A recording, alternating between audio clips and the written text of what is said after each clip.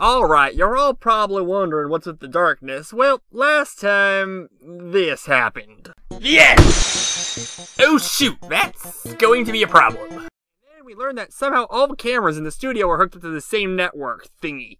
And they all broke at the same time. Except for the one in Misery Mire, but I really don't feel like recording in a place with so many ponies. So while our tech guy tries to sort this all out, I have no camera. But this is a perfect opportunity for me to bring up one of my more favorite hobbies.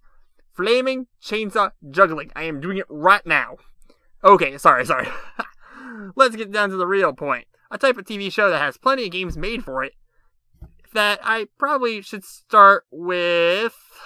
You got it, Drew. How about Pramal Shah? Come on down! Yep, game shows. Most of these will consist of Wii games, as there is a huge boom of game show video games on that system. I'm not quite sure why, since a lot of these shouldn't use the motion control. So the answer probably is money. Today's game is Deal or No Deal, a game show that probably was credited as having 26 Vanna Whites, which goes to show how thrilling it is when they have to advertise sex appeal for it. The premise of the show is that a contestant picks one briefcase out of 26, each with an amount of money in it, from $1 million down to a penny. The contestant would then pick to remove briefcases and then be heckled by a banker offering money for the first one they choose, with the logic being that each one removed, the odds of the one having the $1 million or some high number has increased. When in fact, your actual odds don't. You still have a 1 in 26 shot of getting $1 million. Better odds than most, I guess, though. This game was a huge hit and ran for years, despite almost never giving away its grand prize, even after augmenting the show to add multiple $1 million briefcases. The Videogames has a few obstacles to go through. The main one being, we all probably see, that there's no reason why we'd ever take the deal. It's not like the Wii will shoot out $1 million if you win. The other problem is that this can be a very boring game. Even for a party game, if you have your drunk friends over, after one round of them shouting out numbers and whether you should take the deal, I can't see this being very fun. Now, you might have noticed I haven't shown any clips of the game yet. Well, I wanted to air out some preconceptions first, then dive in. Alright, now that's over, let's dive. The game starts with what I like to call an idiot challenge, where Wii games will make you hit both the A and B buttons to move on. I'm not sure which I'm calling an idiot, the people that have trouble with this, or the designers for thinking that one button was not enough. The latter, actually. Let's dive into the TV show mode, where you have to pick an avatar. These developers were a bit lazy, so you get to use your own me.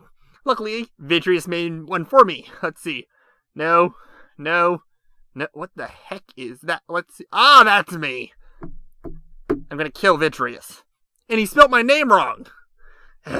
Anyway, sorry for that frightening me. Sure, that's the worst thing you will see. So let's start. Okay. Here's an issue. Loading screens in this game are just explanations of the rules. This one states that the entire premise of the show. The last line states that there are special events such as a $1 million mission that can help you win even more money. So have fun trying to beat the banker. However, without the monetary gain of this game, is there really any fun in this? Let's start. Hello and welcome to Deal or No Deal. I'm Howie Mandel. Oh dear, what is that? Clearly, that is actually now one of the most frightening things. There cannot be anything worse, is there? Ladies, please.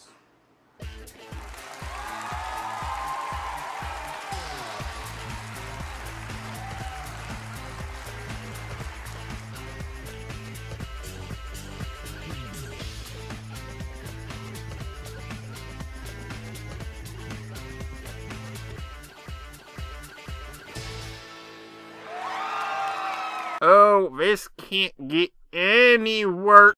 Hello, ladies. Hi, Howie. Cult! It's a cult! We have stumbled upon Howie Mandel's cult! Okay, I am slightly still confused by this design choice. The creating team had to make their own creations for the models, and yet decided not to make their own character creation for the game, for you to use, and instead piggybacked off the Wii system. At least when Mario Kart and Smash Bros. Does it, they made the system. Alright, so let's get started with the next thing to do, which is pick a case. And here's something that's just a bit off about this game. Due to it being on the Wii, they make you pick a point on the screen to select the case. And maybe it's just how mine is set up, but the motion controls for the Wii aren't the best. and it can get pretty shaky. Now granted, you can choose anything, and the odds of you winning don't exactly drop. However, if only the Wii remote had some sort of directional pad that you could remove this aspect from. Oh wait, it does! Why can't we just use that? Anyway, pick a case, any case, and the game goes as always. You select more cases and open them up, hoping for the lowest amount, so that the dealer equation, man, will give you more money for your deal. However, since the highest amount is always on the table, you will probably do what I did. Not helped by the fact that my first game, I kept $1 million on the table the entire damn time. Until the end when it gives you a choice to switch cases. I figured by this point, I had chosen amazingly, and I didn't do the switch. I should have known better. Still, $50,000 is a good day's work. More than I'll see from playing Deal or No Deal, a video game. Also, there are a lot of cutscenes in this. You hit a button to skip Howie saying your choice, hit again for the girl opening the case, hit again to your reaction, once more to skip Howie telling you to pick another goddamn case. Your A button is going to kill you once this game is done. Now, as if they knew this game wasn't going to hold itself, they did come up with a few side games, like Push Your Luck. Just reminding me of another game show that got a video game that I'm going to have to tackle eventually. The goal of this game, which is nicely stated on the loading screen again, is you pick where you each round, you and your competitors choose cases to remove. If you choose a money case, you continue playing. If you choose an empty case, the game is over.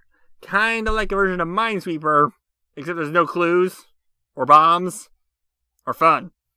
The game ends when you're the last man standing. Also, the voice in the beginning?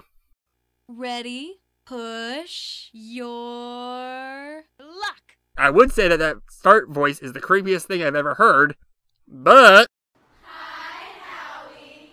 something has taken its place beforehand. And then there is Sharpshooter, a minigame that is supposed to test your shooting skills. That ain't my accent, that's actually how they wrote it. Pretty much just shoot as many cases as you can by pressing the A button as quickly as you can. You can build up a multiplier by not missing. Once all the cases are shot, the player with the highest score wins. And now here's the weird part, that is that you have to play with the computer. And get this, I actually lost the first round against the computer. And that still didn't stop me from earning one of the game's awards. Oh, yeah, that. This game uses the standard achievement guide that became popular with Xbox and PlayStation. I actually got to give them a bit of credit. This actually kind of means you can have an excuse to keep playing this, because some of the awards are like winning over 5 million or scoring a certain set of points in all of the minigames. The worst ones are the ones that require another player, since even in this studio, where people will play Snake, Rattle, and Roll and review manuals, I can't get a single one of them to help me. Another minigame is a take on Blackjack, which you need to get closest to $2,100 without going over. However, unlike casino style, the dealer isn't playing, so you're against your computer opponents. I think the welcoming voice is also creepy again. Hello and welcome to Blackjack. Also, it looks like they're throwing briefcases instead of cards. And now I can tell you the truly worst part of this game. There is a mode here for you to play as the banker. That's right, a mode where you can effectively replace an algorithm. Because I'm sorry to break it to everyone, but that's all the banker ever was. A calculated formula based on the remaining values on the board. They're trying to deduce what amount to give you so that you will quit trying and take the handed money. To make matters worse, there are caps on the amount you can give. It's like a $10,000 range, which doesn't sound too bad. However, to make this even more better, due to this being on the Wii, you have to move your cursor to scroll the numbers up and down with these buttons, because directional pads won't do it. What the hell is with this game and the hatred for the easiest control settings possible? And making this even more rich are these challenges for giving out low amounts of money in this. Now that shouldn't be a problem, as you would have to be a kind of masochist to try and get everything with this. I played for an hour in total, well, to record. I thought I was going to do it, but then I gave up because this game is so repetitive. Wait, what the hell? What is up with the audience's faces? The hollow eyes, the ghastly empty smiles? What living hell are they in? Is this what happens when you disobey Howie's cult? Duh! They made their computer players realistic, using their character creator engine as well. Why the hell did they skimp on the audience? Why not do what every other Wii game did and use the Mii system? You know what, actually? I got the answer. It's right here. They just didn't care. We rest our case. And that's my final review. You should not care about this game. It gives you really no reason to. Unless you wish to be kept up all night by character designs from Uncanny Valley and the audience from hell. The mini games aren't that spectacular, and the award system doesn't give you enough of a challenge to try and keep playing. For some credit, it is a faithful video game of the game show.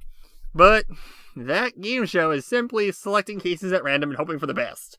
And luck-based games don't exactly do well when you're used to playing games where your choices matter, even if it's just jump on the first Goomba or let it hit you. The only thing I'm going to take from this game is probably this. Hi, Howie. Great, now we've got stock footage. Tune in for my next game show review, unless we can get the cameras back up and running. Anyway, come back for a game where the price is right.